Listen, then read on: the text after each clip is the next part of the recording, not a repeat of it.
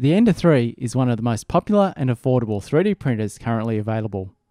Creality now offer the Ender 3 Pro as the improved version, which carries over all the great features of the original Ender 3. Let's see what the differences are and if it's worth the additional cost. The Ender 3 Pro comes as a pre-assembled kit just like the standard version and can be assembled within an hour. Upon assembly, there is a noticeable improvement in the machining and quality control of the metal parts. On the sides are additional bolts that have been added to secure the base and keep it level. The improvements over the standard printer include a wider 40x40 aluminium extrusion for the Y-axis. This is to improve the stability of the print bed, although I've never had any issues with the 20x40 extrusion found on the stock Ender 3. For the electronics, the power supply has been upgraded to a Meanwell power supply. This ensures a stable supply of power and consistent operation. The cooling fan on the new power supply will only turn on when needed, which reduces the overall noise.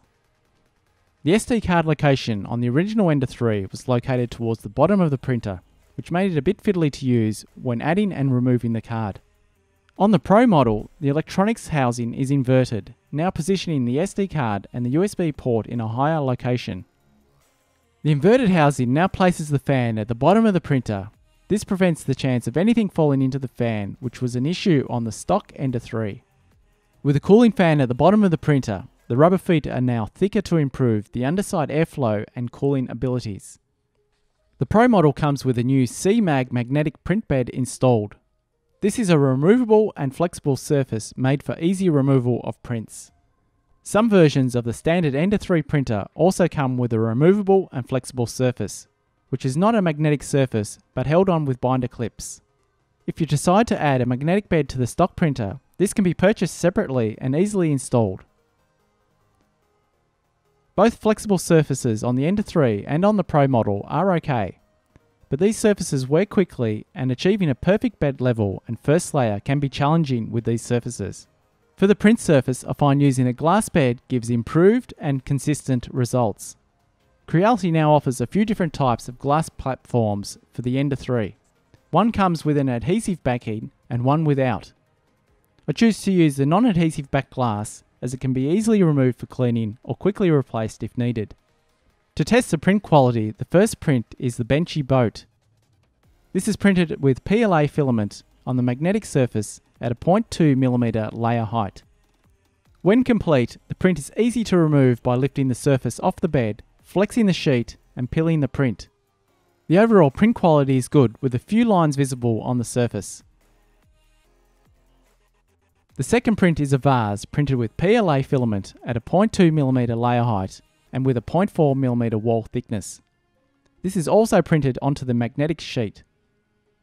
Once printed, this also peeled off the surface easily. The print quality is really great and produced to the same quality of the standard Ender 3. To install the non-adhesive glass, we can lift off the magnetic sheet and place the glass onto the bed. The glass can be held on with binder clips, although these are sometimes in the way of the hot end and moving parts. Another option to hold the glass in place is to use 4 lengths of blue masking tape along the 4 edges. This way the hot end can easily pass over the edges without any issues. With the glass bed in place, the next step is to reset and move the Z stop to match the same thickness of the glass. Then re-level all the corners of the bed and check the accuracy of the first layer.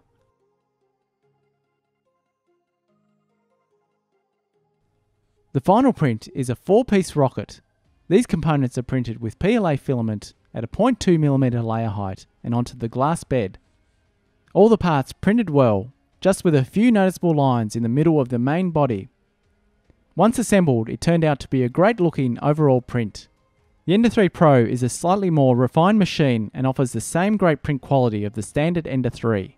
With a few upgrades of the Pro model, it's hard to justify the additional cost, especially if you're looking for a budget 3D printer.